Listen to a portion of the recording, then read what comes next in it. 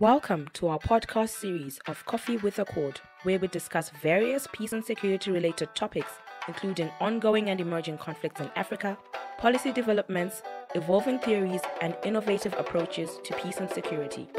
Our guests are conflict resolution practitioners, experienced mediators, and policymakers within the peace and security landscape.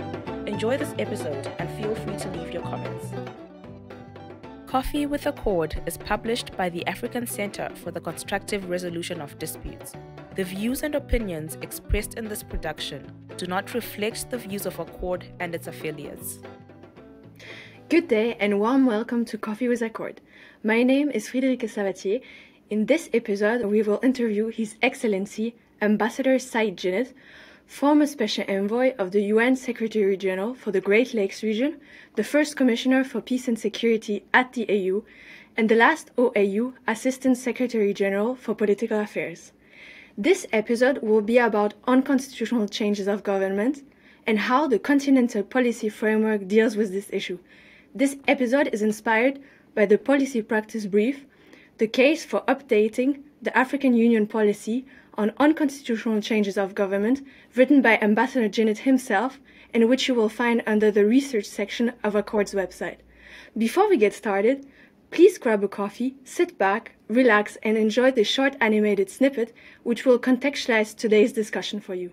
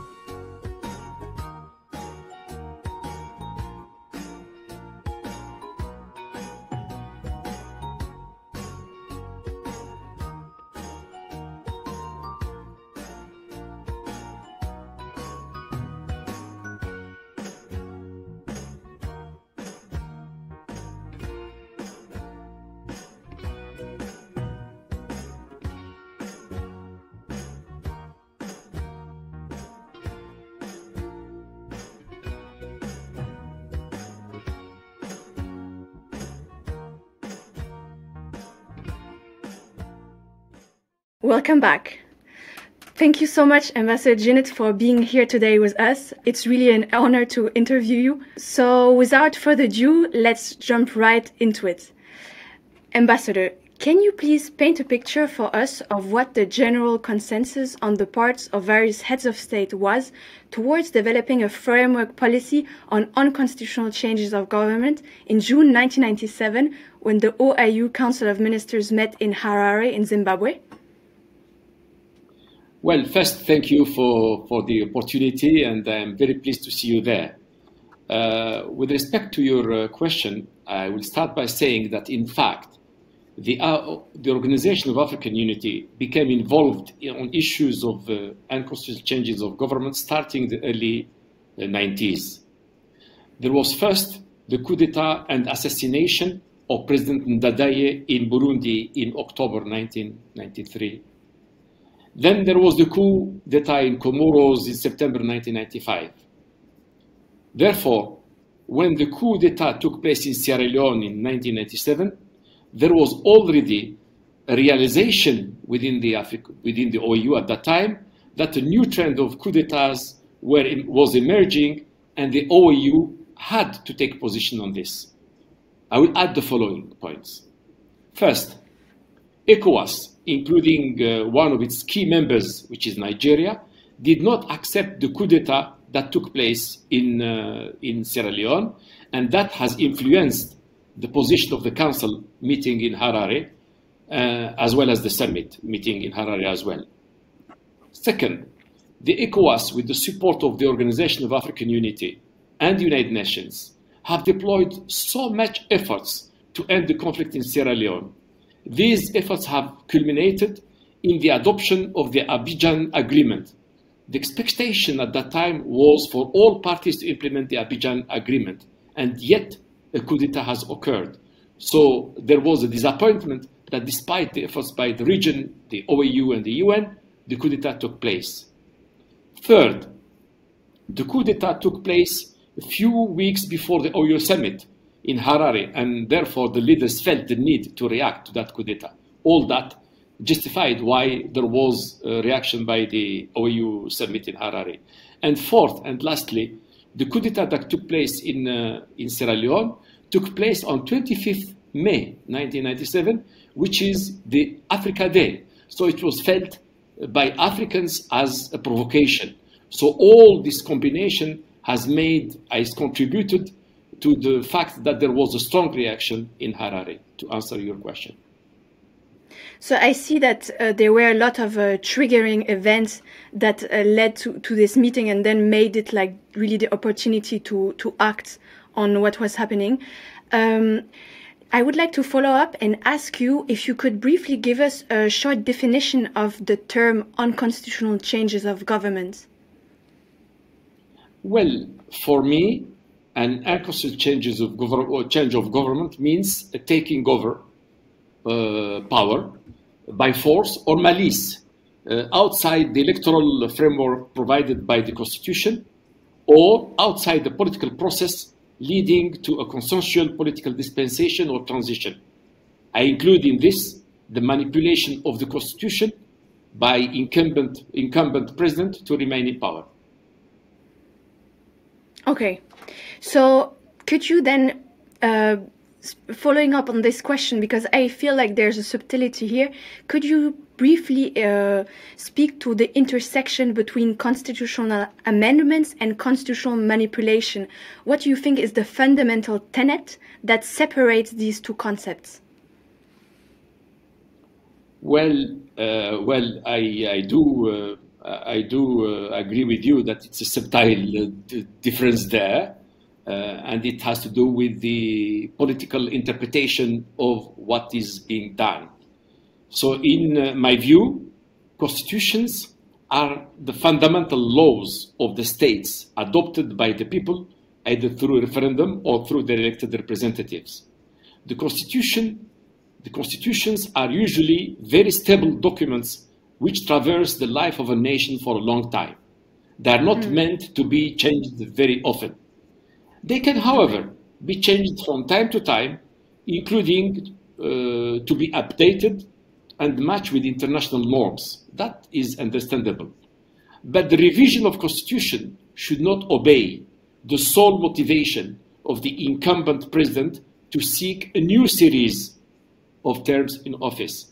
This is what we call the manipulation of the constitution to remain in power, which should not be tolerated in my view. I have elaborated a little bit on this issue in my paper and have expressed the background because I have explained that when we adopted this framework document in the early 2000s, the mood in Africa is that we should have limitation in terms of the terms in office. I have given the example of the African Union Commission. I reminded us of the fact that under the OAU, the positions of Assistant Secretary General, which I held, were not limited. I could have had a number of terms of in office as long as you are elected. But when we have established the African Union, we introduced the limits in terms of office of the commissioners to 2. That means you can, as a commissioner, as chairman of the commission, as commissioner, you can be elected only twice, and then after that, somebody else should come by all means. Okay. And while we understood that we should not limit the choice of the people, we thought that we should protect the young democracy in Africa, to nurture it, to protect it from the tendency to autocracy and the totalitarian regime that we had in the past.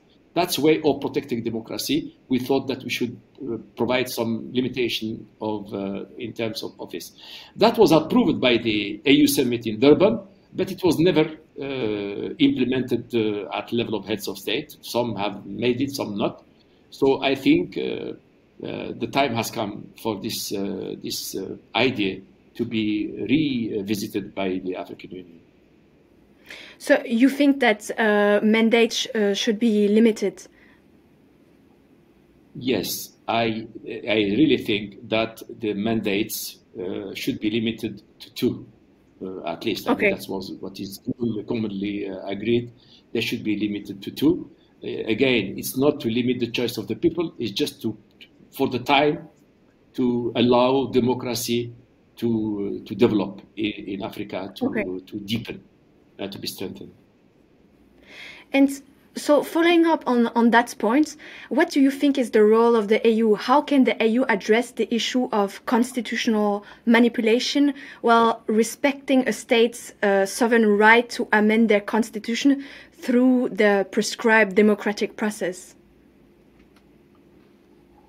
Well, again, it's a matter of interpretation. We have seen, as I said, no, the AU cannot stand and stop any people from changing its constitution from time to time when the people or the leadership feel that it needs to be updated, changed to be, especially when it has to do with updating it to match with the current international norms. You know, you have to domesticate international law in your law. So when you have missed some points, and then, for example, there are constitutions that have not provided for the limitation of mandates.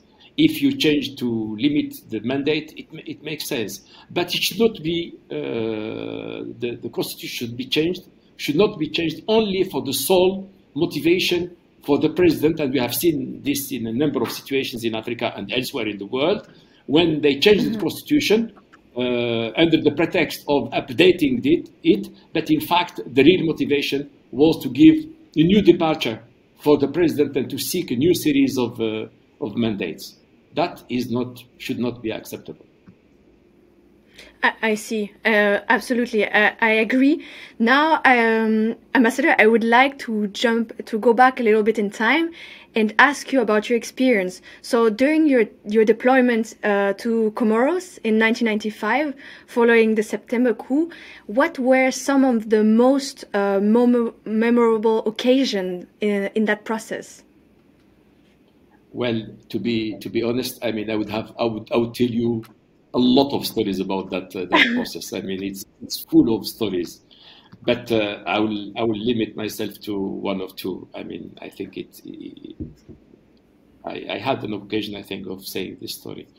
The most memorable occasion was when I had to travel to Réunion, which is a French island in the Indian Ocean, to meet President Johar, which was the president of Comoros, and after the coup d'etat, he was deported there to the Réunion by the French following the coup d'etat. After the coup d'etat, the military, the French troops intervened and then they took the president to the Réunion, and they have established the former prime minister as the interim president. You should just know about the context. It was during the end of the year holidays, when there was a severe cyclone in the region. The atmosphere was very special. The president was accommodated in a house situated on the top of the mountain in the Réunion. You know that it's a very mountainous island. The trip was very special, and we had to climb a very tortuous road while we were surrounded by countless waterfalls.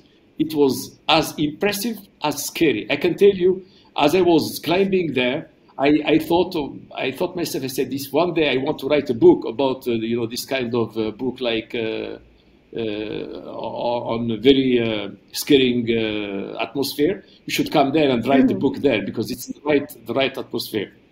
Then when we arrived at the top of the mountain, and as we were approaching the house, we saw the poor president standing at the door. He was dressed in a very light white dress. We greeted him and we sat down for discussions. It took me some time to persuade him that I was coming on behalf of the Organization of African Unity. He thought that I was part of the French intelligence who came there to take him out of the Réunion in an attempt to exonerate the French government from any responsibility in his deportation to the Réunion Island. So it took me some time to convince him that I am the chief of staff of the then Secretary General of the OAU that I am. It took him time to believe that we were an African Union, or an OAU rather, genuine delegation. He finally understood that we were a genuine African team charged with restoring constitutional order in Comoros. The second thing that impressed me was his attitude, the attitude of the president. He was a rather old man, isolated and vulnerable in that very scary atmosphere, in the cyclone period at the top of the mountain in the Réunion. And he was by himself, alone. He told us that he was deported as he was dressed up, without any other additional cloth. It might be true, but it's what he told us. I mean, to feel that he was really treated badly by the French. He added that the French can do whatever they can with his body, and he was a very small man. But what he had in his head, they can do nothing about it. I was quite impressed by that attitude of very vulnerable man, old man, says, you know, I'm vulnerable. They brought me here. They can do whatever they can do with my body, but what I have in my mind, they can never do. They can do nothing about it. So that's a small story I have about. But I have many other stories. I'll keep them for another opportunity. Yes. You cannot take the freedom away as well. You can do what you want with the body, but you cannot take the freedom away. Absolutely. Absolutely. Ambassador, so you have spoken to the political shift which propelled the development of a policy framework on unconstitutional changes of government. But what were some of the issues which caused a resistance initially? Because I imagine it must have not been such an easy process. Well, adopting policy framework on the unconstitutional changes of government was one of the battles we had during the transformation of the Organization of African Unity and the establishment of the African Union. And not all member states were on board on the same wavelength, to be honest. But for every battle that we undertook during the transformation of the OAU and the establishment of the AU and its peace, security, and governance agenda, we managed to mobilize sufficient support within member states and minimize the resistance of those opposed to the initiative.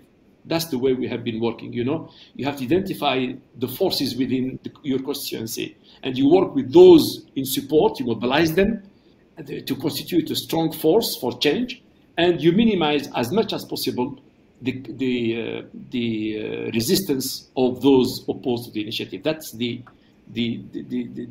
tool we used to effect the changes, and it has worked. Yet in the implementation of the various policies, we have been confronted by resistance by some member states who wanted to change the policy as it fits their immediate interest, national narrow interests. That's part of life, you understand? Yes. In my paper, I gave the example of the decision to suspend Comoros from the OAU, which a group of member states wanted to change in 2001 during the Council of Ministers in Lusaka. I had, as the then Assistant Secretary General for Political Affairs, to stand firmly and remind member states of their policy, and the chairman of the meeting ruled out the proposal of the group of states. I mean, because after my strong plea, he saw merit in the organization keeping and living up to its own commitment, and he ruled out the group of heads of ministers who spoke and wanted to change the decision. And the decision remained as it was after my presentation. This is why I always said and I said clearly that in my paper, that I always believe that the most important role of the AU Commission, and I know what it meant when I was there, lies in its capacity to make proposals, to implement decisions, and more importantly maybe, to act as the custodian of the decisions of the policy organs in the face of attempts by individual member states or group of states to renege on previous commitments for reasons of national interest or political expediency. Because in life, yes, you could have a collective decision, and one or many other states from time to time, for their own national interest, they may want to change the decision. It's up to the people who are paid and elected to represent the collective memory of the organization, to remind member states that we should continue building, and should not take decision and change it, and take decision and change it. This is not the best way for making progress for an organization like the OAU and the African Union. Yes, we must hold each other accountable. So, Absolutely. Following up on that, kind of view. Yes, I would like to ask you, Ambassador, to finish. What is the one recommendation that you have for the African Union regarding the update of the policy framework on unconstitutional changes of government? Well, I think, in my recent paper, I suggested that the Lomé Declaration should be revisited, or the Charter on Democracy and Governance, whatever instrument they choose to revise, to review, and update based on the lessons drawn from the past and more recent experiences. It is high time, in my view, that the manipulation of constitutions to remain in power be included in the revised policy as constituting an unconstitutional change of government. I also believe that the decision, as I said earlier, on the limitation in terms of office, as endorsed by the AU Assembly in Durban in 2002, should also be given effect. So these are not only one, but two recommendations, taking on board the manipulation of constitutions as an unconstitutional change of government, when incumbent president changed the constitution with the sole motivation of remaining in power. I think that was envisaged initially in our draft in 2000 as an unconstitutional change of government. Unfortunately, it was removed in Lomé by the group of ambassadors. I think it's high time to reinsert it in the draft policy, in the policy document, where what is reviewing the Lomé Declaration or the Charter on Democracy. But this needs to be included as one of the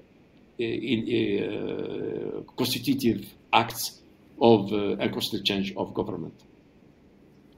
Thank you so much, Ambassador. That gives us really a lot to think about and to act upon. So, unfortunately, that is all the time we have today. Thank you so much, Ambassador, for giving us your time today to participate in this discussion, which has been very interesting and very insightful, to say the very least. Thank you, the audience, for watching this episode of Coffee with Accord. Until next time, I have been Friederike Sabatier. Have a good day. Take care. Au revoir.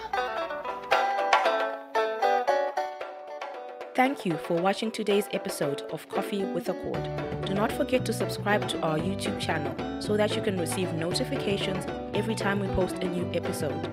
For more updates, like our Facebook page, African Center for the Constructive Resolution of Disputes, or follow us on Twitter or on Instagram at Accord Online.